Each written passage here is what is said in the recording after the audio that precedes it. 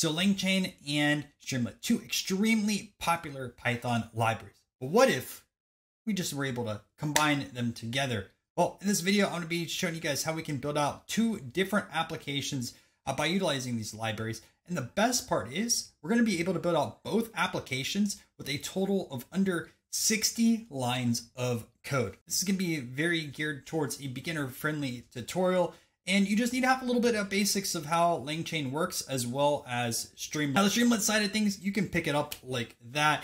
With Langchain, there's a little bit more complexity with it. As long as you have the basic understanding of how agents work, you should be able to build out both applications. So that being said, let's start coding this live in VS Code. All right, so let's get started. First thing we're gonna do is we're gonna import in a few different libraries. So import in Streamlit as ST, then we're gonna import in pandas, import pandas as PD, and then we're gonna say from Langchain underscore OpenAI import chat OpenAI like that. By the way, if you have some error messages under these, you have to pip install them. So pretty easy to do, but just pip install and put that in your command line or terminal. So we have that over there. Then we're going to import in OS. So what we're going to use OS, we're going to set up an environmental variable. So I'm going to say environ like this, and then I'm going to say our OpenAI underscore API underscore key. And we're going to say that's equal to, you're going to put your key here. Now, your key should start with SK. You can, if you don't have one, you can grab one from the OpenAI website. I documented this pretty well in our first video in this series. So make sure you put that there. I'm personally not going to put my key here. I will be running the program here at the very end just to show you how it works. But make sure you put your key over here. And I'm going to probably get some error messages because I don't have my key, but we'll just say SK over here and keep moving forward with the code. Now, this is pretty easy, the rest of this. So the first thing we're going to do is we're going to set up our LLM. I'm going to say that's equal to chat OpenAI like this. You can set up a temperature. I'm going to just say our temperature is 0.5, which our temperature is kind of like, I've seen a lot of tutorials, the spiciness of results. So mild, whatever. Obviously a lot of people either put like 0 or 0.5. It's kind of standard across the board. Up next, I'm going to define an LLM string, and I'm going to say this is going to be a text input. So in Streamlit for text input, pretty easy, st.text input like this. And then we can say in over here, whatever we want. I'm going to say enter some text like that. Okay. Next thing that we're going to do is set up a button. So we're going to create an if statement based off this button. So I'm going to call it as button clicked. And we're going to say that's going to be equal to st.button. And we're going to put over here, ask GPT like that. All right. And now we can create a basic if statement. So we can say if button clicked, which is the user action of clicking a button. Then we're going to say if LLM string, which is this over here, right? So we're taking a look at this and we're building out these if statements because we don't want our program to crash. So you want to make sure everything is inputted in correctly. So we're going to say if LLM string is not none, which means we have to put something in that string, right? We're going to say our result equals, and we're going to do LLM.invoke. It's changed a little bit how you use your LLMs in Langchain. So now we're going to use invoke. So just put invoke over here.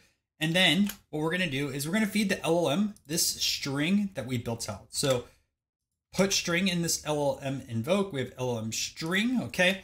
And then what we can do is st.write, and we can say our LLM results.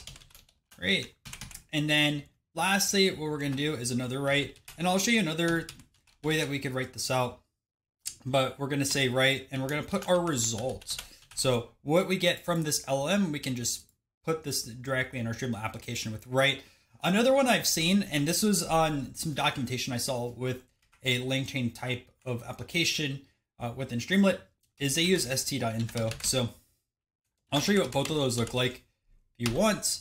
And probably the best way to approach this later on in the series is going to be specifically building out a chat application, but since this is our first video and we haven't really covered memory and talking back and forth with multiple messages, we'll do this a little bit later on. So let me just show you what write looks like first. And we want to finish this if statement. By the way, we didn't even finish that. We're going to say else, and we're going to have a warning message. So st.warning, like this. Enter text before sending to LLM. It's something easy, and make sure you save your application. So like my application that I have on my computer, I named this as Streamlit _ Langchain V1. And just to show you how I run this on here, I'm just going to run a new terminal over here. And I'm just going to run this line over here. Let me just comment this out. So I'll be putting this under my terminal, pi m Streamlit run Streamlit Langchain V1 pi. But that's just because my Streamlit is kind of installed a little bit weird on my computer. I should fix that. But regardless, let me load up this application. All right, so we have this built out now. And again, very bare bones. We could really add to this if we wanted to. We could have a title over here. We could have someone put in their API key. I'm keeping it basic for you guys. So enter in some text. Let's just do, for an example, what are the top 5 most valuable baseball cards? Now, it won't have the best results because the data isn't trained up to real time. But in reality, we should expect at least a Babe Ruth, a 1916 card on here, a Honus Wagner, a 1952 Mantle. But let's ask our GPT and see what this is going to show. Now I'm going to use st.write for this first one. I'm going to rerun this with st.info just so you can see the formatting difference between the two and favor what you like, right? So as of 2021, the top 5 most valuable baseball cards are Honus Wagner T206, right? Consider Holy Grail baseball cards. Mickey Mantle 1952 Topps. 1916 Ruth Sporting News, which, by the way, there was a earlier 1913 Babe Ruth card that sold back when he was with Baltimore over here. And then let's see what's up next. For Ty Cobb T206, so they actually didn't do this correctly because most T206 Cobb cards aren't super expensive. They are expensive. They're a few thousand in like low grades. But this is the T206 Cobb back, which funny enough, as I'm recording today, 131, there was one just recently discovered, and it's all over the sports card Instagram. I'm nerding out, I know. And then over here, the T210 Joe Jackson. Funny thing about that card as well. Back in the 90s, I want to say, talking to dealers, it was like a $10,000 card. Now it's $3 million, which is a pretty big ROI for that person who ended up selling that. But that's our st.write. Let's take a look at st.info. And the reason why I geek out on sports cards is I have a sports card YouTube channel, and I love sports cards. So I'm just refreshing this over here, and we're going to see what info looks like now. So I'm just going to rerun this over here. And of course, I forgot to comment out one other thing. So let's rerun this over here. So this is just going to show you what st.info is. So we have top 5 most valuable baseball cards here. Let's change up the sport this time, and let's take a look at football. So it's going to be funny. Some of the cards in this top 5 list have gone down in value, like the Tom Brady rookie. If it does show up, because you had some crazy sales in 2020 and 2021. But I'd also expect like a Jim Brown rookie card over here. It went too fast. I couldn't even go through this list. But as of 2021, the top, so 1958 Jim Brown Topps rookie card. Number 2, they've said 1965 Joe Namath. The Tom Brady rookie over here, the 86 Jerry Rice, and Unitas. I don't know if this list is the most accurate as of today, but it's pretty good overall. Some iconic vintage cards as well as the Brady rookie. So that's just kind of an example. And look, there's also stuff that we could clean up. Like we could probably clean up getting rid of this content over here and making the formatting of this a lot nicer. And we could really limit the amount of text that we're sending out over here too. But and just basic with Streamlit, this is how you can do that. So I want to show you guys another application of this, and this is with a CSV reader. So let's get back into coding. I'm just going to open up another file over here. So let's build out a new Python file, bring that over here, and we will start shortly. All right, so let me show you really quick what data we're going to actually put in here. So I'm just going to grab Chrome. I'll throw this in. So essentially, I showed this in my CSV video, but we're going to be grabbing stats from Baseball Reference and throwing the CSV into a Streamlit application. And then we could ask questions off of the CSV and just plain English. So pretty cool application. And honestly, it's just a little bit more complicated than what we just coded. But let's get that going. So a lot of the stuff in the beginning is going to be the same, right? So import Streamlit as st, then import pandas as pd. Now, what you are going to have to do, you're going to have to pip install this over here. So from Langchain, we're going to bring an experimental over here. So you probably don't have this on your computer yet. So make sure you pip install that. We're going to say agents.agent underscore toolkits. And we're going to import create CSV agent.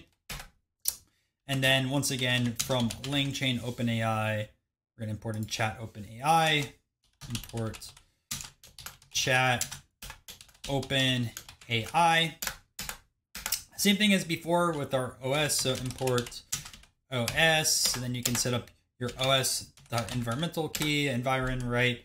Put over here OpenAI API underscore key equal to, grab your key, put it over here. Remember, it starts with the SK. Then again, same thing, LLM equals chat, OpenAI temperature equals 0.5. Throw that in over here, nothing new, and let's get started. So the first thing we're gonna do is we're gonna import in file. So the way we can do that is uploaded file. We're gonna say it's equal to Streamlit's file uploader. So st.file uploader. And then I'm just gonna literally say choose a file. Easy enough, right? Then we're gonna say LLM string equals st.text input like this. And then we're gonna say enter some text, All right, we did that in the first application. Then what we're gonna do is a button click once again. So button clicked. And this is gonna be equal to st.button. And for a baseball pun, we're gonna say hit me like that, as we're talking about baseball hitters. I know it's corny. Yeah, you can roast me in the comment section. So we're gonna go if button clicked like this, and then we're gonna say if uploaded file this time is not none, and none should be capitalized. And we're going to say LLM string, which probably faster if I just type that up, but is not none. And we're going to go through our rest of this. So we're first going to set up our agent executor. And I talked about this in the CSV video, which isn't out yet by the time I'm recording this one, but I wasn't sure with the documentation if this should be an agent executor or just an agent. So correct me if I am wrong. I do apologize for that. But we're going to throw in our LLM. We're going to throw in up here uploaded file. And in that video, we would normally put our CSV file in over here. This time, since we're uploading a file, we're going to set that to our uploaded file. And I don't want to see what's going on. So I'm going to say a verbose equals false. If you want to see it, awesome. I don't care for this one. Then we're going to say our result equals, and we're going to say our agent executor this time. We're going to invoke, and we're going to invoke this LLM string. Okay. And then st.write, and we'll say agent, we'll just say data from CSV, and st.write our result, right? And then we're going to have our else st.warning. We'll say and upload a file and enter text before submitting. Just to walk through this code again, right? We imported what we needed to bring in. We set up our API key right over there. Uploaded file, right? We're going to bring in uploaded file. We set up a string to input in user text. Then we have a button that we click to submit to send it to our large language model. Just some information over here to make sure everything is working properly, right? Once the button is clicked, then we have an action that takes place. Then we call this over here, which is either the agent or agent executor. But we create our CSV agent. We throw in our large language model, which is what we defined over here. Our file, which we brought in over here. Verbose equals false because we don't want to see every calculation that's going on. Result equals agent executor invoke, and we invoke this string that we inputted in, and we get our data. So one other thing that I did just to make this easier. So we can go over here to standard batting for this player, share and export. I just modified this. So realistically, like you could probably clean this up with the pandas data frame and then do a bunch of junk, right? But like for this video purpose, right, let's X out all this stuff because it's going to ruin our formatting, right? Cross out all of those. And then if we scroll over here, I'm going to cross out awards. And then you can just export this out as a CSV. I've already done that. So I just want to show you really quick what this looks like within our application. All right, so here is our Streamlit application. Again, very bare bones like the first one. Feel free to add in a title, spruce this up as you want, but I'm going to keep it basic.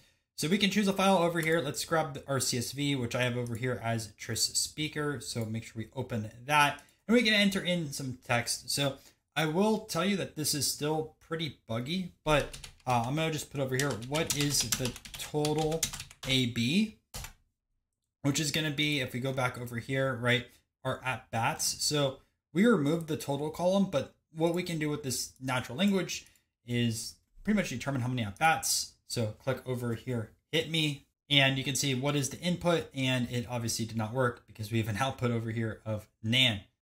So let's try that again.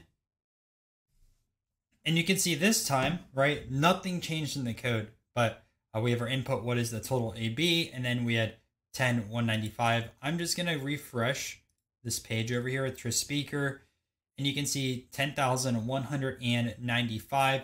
So let's find out another example. Let's say like, what is the total runs this time? So we just have R. Let's see if it picks up on runs. So I'm going to say like, what is the total runs, and see if that picks it up. So I'm going to say hit me again. Awesome. So we have what is the total runs, and it says 1882. So let's go to this runs column. We have 1882. So it picked up that R stood for runs, and then we were able to grab that. Maybe we can do another one over here. Let's see over here. What is the average strikeouts maybe per year? Let's try that. What is the average strikeouts per year? Maybe a little more complex. Not sure if this will work, but oh, it actually got it. What is the average strikeouts per year? It says 17.86.